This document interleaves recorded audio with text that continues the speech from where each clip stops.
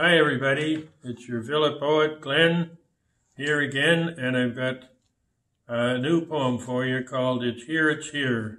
You say that with a little excitement because it refers to our shots. We have them, and the poem goes like this. It's here, it's here. We've waited and waited and led a strange life for 8 months separated from husband, family, or wife. We did all the steps needed to get us through, masks, distancing, and sanitizing too. Visitors were forbidden and then only a few, then a barrier that you had to talk through. Temperatures taken and dining room change. What used to be was now rearranged. Kiosk went up and questions were asked.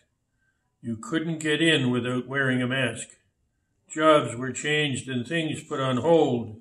We had no choice. We did what we were told. We found ways of keeping in touch. Zoom and FaceTime we used as a crutch.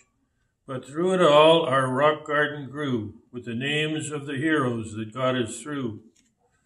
Now here we are, all waiting our turn, ready to get what science has learned.